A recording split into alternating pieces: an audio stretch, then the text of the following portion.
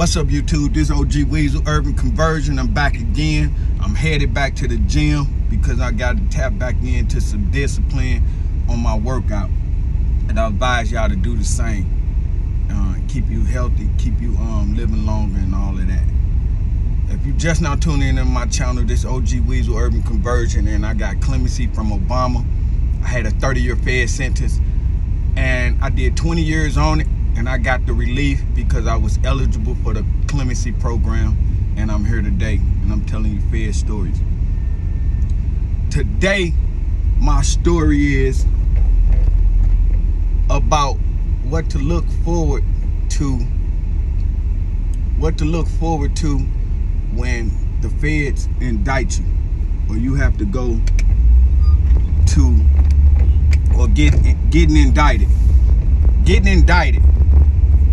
If you got indicted and you was a significant somebody of stature or something like that, you might have a lawyer on retainer if you know what you're doing. Having a lawyer on retainer, if you're doing something illegal with the feds and shit like that, pretty much will give you the opportunity to find out, are you being talked about in the Fed building? If your name getting tossed around with the agents, some of the lawyers might have a rapport with some people in the building or something like that, and they can pretty much give you the heads up if your name being tossed around in the Fed building. This don't matter what state you in. Your lawyer pretty much tell you, well, they got your name in the building, man. Your name being talked about. If you got a lawyer that's cool enough to do that for you. I'm not sure if they do it on the regular, but it can be done. Trust me, I done heard about it. I didn't do it personally because I didn't have a lawyer on retainer prior to doing the stuff I was doing on the streets. So if you got a lawyer on retainer, man, and you know what you're doing in the streets, man, they pretty much give you the heads up about you getting indicted or your name in the building or whatever. You under investigation. So that's very helpful to have a lawyer on retainer to find out about those issues. Now, mind you, I'm finna give you some game now. If you don't have a lawyer and you just get indicted or superseded indicted, jumped in on somebody, or they threw you in on somebody's case and they just grabbed your ass. You don't know what's going on, this and that. Everything that you've been doing is in disarray all over the place. You don't have no structure. So that's when they be able to go in, seize all your assets, your motherfucking material shit you worship. And they can seize all of your shit, your property, and all of that stuff. So that's the disturbing part of it. Now, on another note,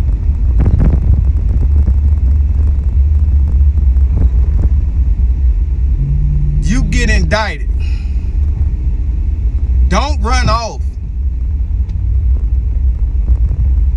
spending a whole lot of money out the gate, sending people, getting on the phone, sending people other places to do other things.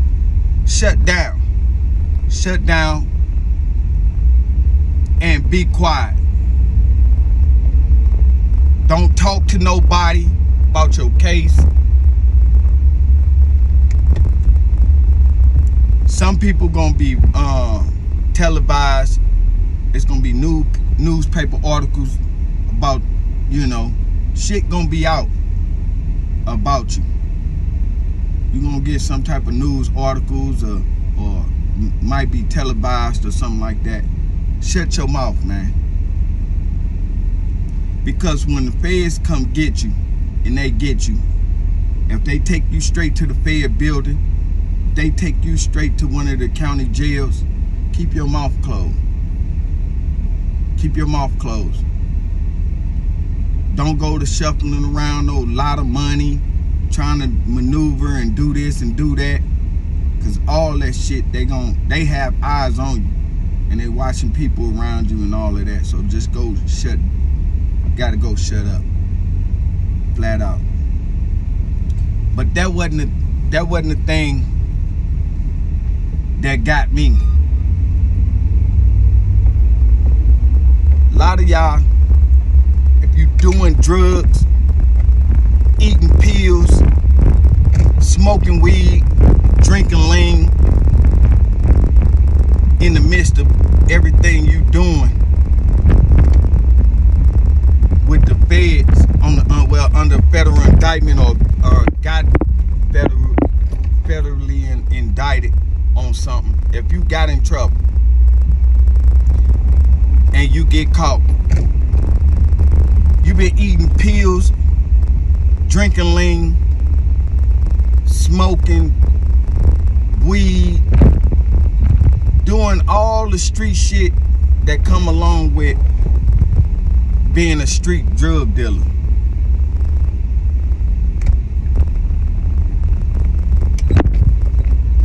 When you consuming this type of stuff, these drugs and all of that, and you only keyed in on the street shit. So when these feds come in, you at a loss for words. First off, you don't know none of the procedures that you got to dealing with the feds. So you probably been dealing with the state or whatever, and you really ain't in tune with this federal shit and how it goes. So go in and shut your mouth.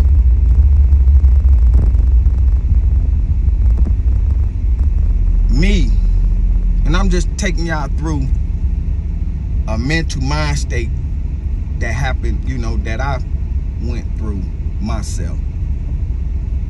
So when the marshals finally caught me, I get to the county jail. I don't do no rapping, none of that, talking. I was with my cousin.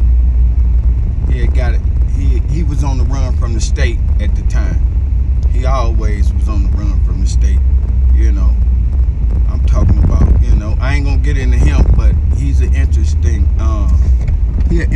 character, and I'll tell you one thing, I can write a movie about him. So once I get to the things that I was doing on the streets that led up to me receiving 30 years, he gonna play a big part of that. Not that he got me in no trouble or nothing like that. He my first cousin, and me and him ran the streets together. All the way in the streets. So when they apprehended me and caught up with me, like I said, if you eating pills, doing drugs, smoking weed, drinking, all times of the hours, all times of the day, under constant review of doing drugs and being in the streets, you're gonna have a lost sight of your vision. A lot of things, and I'm gonna get into this while I'm saying what I'm saying. You're gonna have a lost vision, sight of what you're doing, the decisions you make, coming from eating pills, doing drugs, smoking weed, eat all of the shit that come with being a undercover addict that you don't think you an addict to or slave to. You be a slave to this shit and be a, yeah, you can sell 50 keys, 20 keys of this shit over here, and pounds of this and this and that and this, but you consuming all type of other shit. Your vision gonna be lost. Trust me. I don't care how, if you doing drugs and selling drugs. Now I had to come in the county jail and detox my fucking self from using drugs, drinking, drugging, all the things that was coming, that I was normalizing. Once I got to jail and I got to the county jail, it's like, damn, the baby mamas, the girlfriends, all of that shit, it's like you get a break from that. You get a break from all of that shit. The 3-4 girlfriends you got, the homies and the partners that's pulling for you, reaching for you every day, needing something, wanting something, and the bullshit that you want all day. So all that shit is a whirlwind. And I had to detox. And the only reason I can tell you these things because I had to go through these things. From using drugs, eating pills, doing all type of shit. But I had money and doing all of this. It's a cycle of bullshit when you don't have your mental right. And you don't have the right people around you at all times that got your best interest. If you got all the people around you that's doing the same shit you doing, and the shit you doing is what they doing, man, it's a motherfucking whirlwind of bullshit. Just being honest. So, get to the county jail, got a detox. Don't want to hear shit. Don't want to talk about nothing. Can't even eat. Got the runs. Throwing up. Combination of all type of bullshit. Body need to detox. Think my money's safe. Because I had enough time to run and all that. Think my money's safe. The little pennies I had. But that shit wasn't safe. So,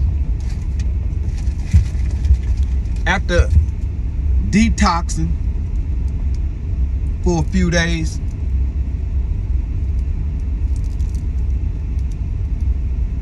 start getting my bearings together.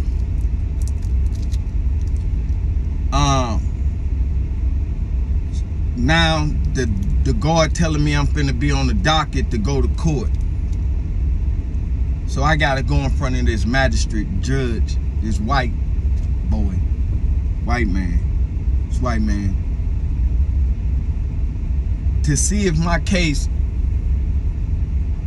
can move forward with the federal government. Do they have enough to continue with the indictment? So you go stand in front of the magistrate judge. He don't know. He gonna play like he don't know if it's up for review to continue. So he gonna put it under review to fake out. They gonna come back and say, yeah, they ain't pushing it forward. So you go back, you going through that process, then you going back to the for different type of arraignments and all of that. But the point of this story is, I went down to the bullpen and seen the guy. It's a group of us that caught the chain to the Fed building from different jails under different indictments. Motherfuckers got all type of different charges. You don't be asking no motherfucker what they charge, none of that. You kind of, just because they got you and you think you was doing a little something, you really think everybody was kind of doing it to the level you are because you in the feds. Nah, that's not the case. You got motherfuckers that's in here fondling the kids, got all type of pornographic fed cases, all type of crazy shit. You got arson, You got scammers. And all of these same guys are in the bullpen. When you got these drug dealers carrying their gun, running from the police, high speeding from the police, bulletproof vests, guns, drug dealing, like, you know. I met this guy down here at the bullpen, and this dude said, and it was a group of us in the bullpen, and the guy said, he said, man, I'm not talking to nobody particular. And he said, y'all look fairly young and this and that, and this. He said, I'm just putting it out there. He said, if any one of you little guys got a few dollars that y'all got access to, he said, man, don't give your money to the lawyers, these Fed lawyers. I just spent $25,000 and the people just took my money and still put the fucking guidelines saying this is what they can't do nothing you within these guidelines. So you gave up $25,000, $30,000 trying to get a lawyer to fight for your case to get you some type of relief to the satisfaction of your money, because the Fed lawyers ain't cheap, and because the process, you know what I'm saying? Like I said, the Feds only started dealing with mobsters, bank robbers. You know what I mean? So when they started diluting down and started getting scammers, filling the jails up with the drug dealers, going across country, grabbing drug dealers, making an example after the mob generations, because they was only trying to organize crime. That's what the Feds was just designated on, trying to debunk them. But anyway, so you know, you got this pistol toter in the thing. You might got a white collar crime. Then you got a rainbow substitute or whatever. You got all type of different cases in here. Arson. You got a dude in here about arson or setting something on fire or something. You know what I'm saying? Then you got a terrorist suspect in the same bullpen, which, you know what I'm saying? It's a plethora of a lot of things. So when he say that, he said, man, don't give y'all money. If y'all got some money, hold on to it. It's some legal beagles. And I'm like, legal beagles? He said, man, there's some legal beagles where you going that's gonna fight for your case, man. And it ain't gonna be that type of money that you have to spend. But you're gonna have to spend some money because they ain't really cheap. They ain't cheap. And they get you more relief because of the fact that these dudes are in jail and they studying law. They finding the best case law that go with your case. So they in the library all day reading books, studying your case, reading your case, looking for loopholes in your case. So that's what a legal beagle is. And I'm gonna tell y'all about them once I get back into the feds. So when the guy said, man, the legal beagles will help y'all and they'll fight for your life, man, way better than a paralegal or a lawyer, because a paralegal and a lawyer got 10 other cases.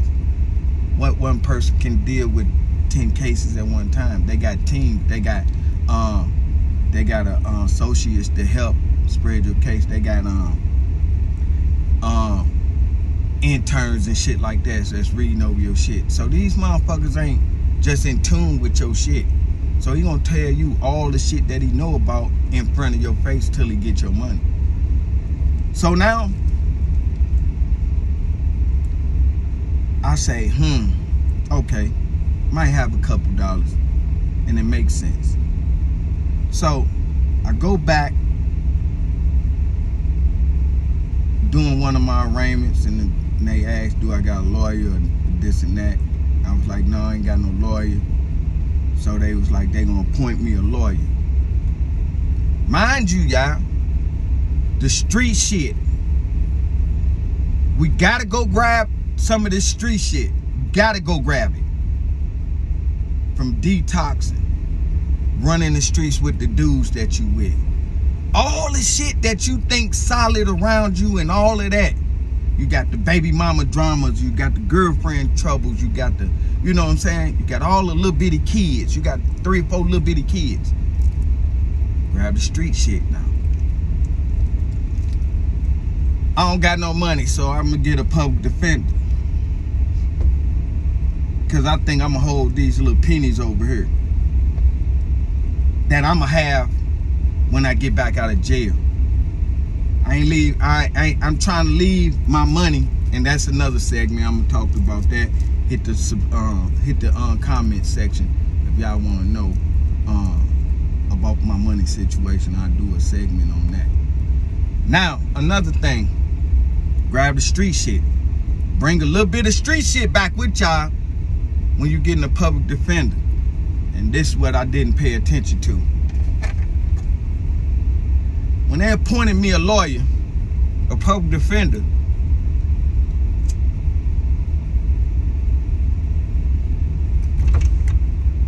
when they appointed me a public defender,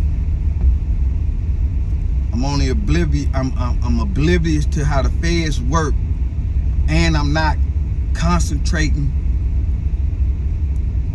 on nothing but my case. The outside shit, the person that I got locked up with, I would have gave my life to in an instant. He's never under question about nothing. Go back to the street shit, y'all.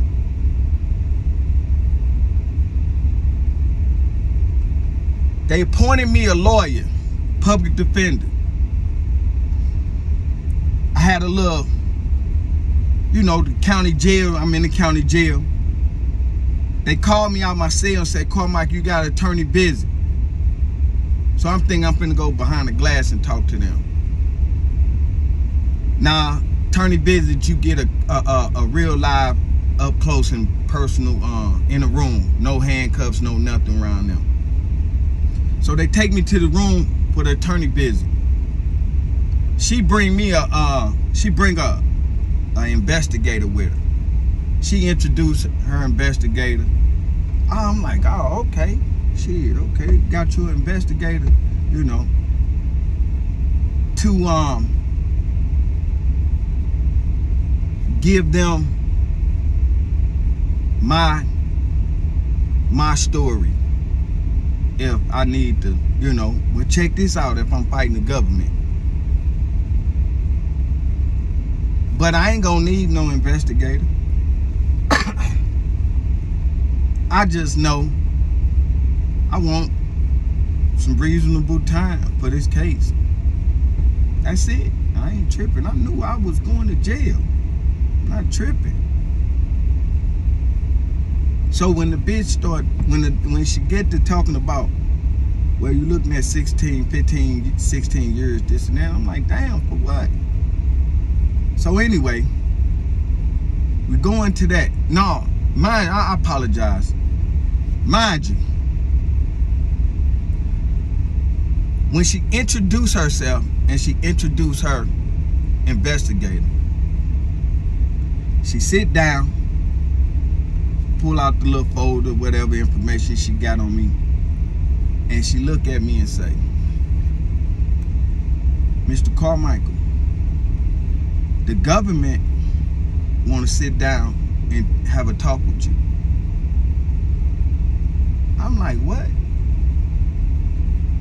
She said, yeah, the government want to talk to you about something. Then she go into the subject at hand, and I'm like, I don't know nothing about that. You tripping. No. Stop, pause right there. I've been going to jail since I turned 17. Going to the city hall jail, going to the little municipalities, all the little small municipalities, traffic tickets, shit like that. I'm in the streets, I'm running the streets, this and that. It's a code and an honor that I was brought up under. Told her, I said, man, I got caught with this. Don't know nothing about that. That don't got nothing to do with me. Pause, stop. Listen, y'all. If I ain't never sat down with the police a day in my motherfucking life, always on the run, getting in lineups and everything, the whole nine, everything that the streets got to bring to you, lineups, all it is. Stop, pause. She say the government want to talk to you. Thought they just stumbled up on me. Pause, stop. This was just a random catch, I'm thinking. Not even paying attention that this case had been turned over to the feds from the state. Not even thinking because of the pills eating, the drinking, the weed smoking, the motherfucking powder snorting, all that shit that you doing. Cloud your motherfucking vision. So when the lawyer come to me and asks me this, that, and the third, bitch, no you, no them, no nothing. Got caught with this. We ain't talking about that. I don't want to hear nothing. Stop, pause, y'all. Listen, come on, follow me.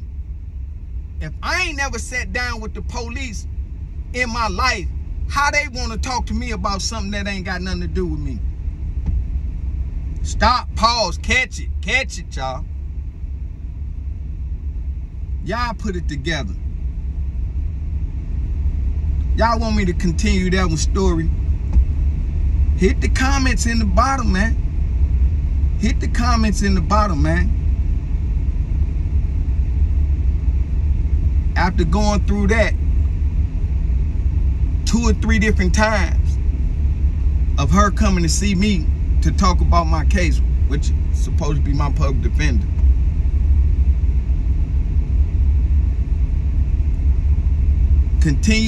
Continuously to start the conversation off about what they want. Like, nah, bitch. Nah. We have to move forward with this, that, and the third. Don't ever come back to this shit talking to me about nothing. Should jump off my case. Still oblivious to the street shit. Put nothing together. They give me another public defender.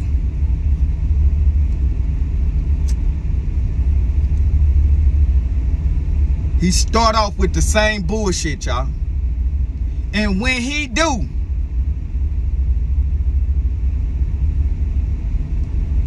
I kill an interview with him and I say we going to trial. He come back and say, if you go to trial, this is what you facing, this is what you're gonna be looking at. It's a mandatory 30-year sentence. He can give you from 30 years to a life sentence to any number he seen fit for you. He can give me 200 years, 300 years, because you fit the category in this level of the enhancements that they giving you. All of this shit they finna tack on, traffic tickets, everything they finna add, they finna knock your boots off. So I told the lawyer, he got that to give to me, because I'm not sitting down with you or them ever again. And lo and behold, I got the 30. Ask me some comments, hit the comments in the bottom, man, if y'all want to hear some more stories like this. I can get in depth about this shit. It's a book behind this shit. I can get to this shit, man. Y'all hit the comments in the bottom, man. Peace. This OG Weasel Urban Conversion, and I'm out. I'm going to work out, man. Come on. Follow me, y'all.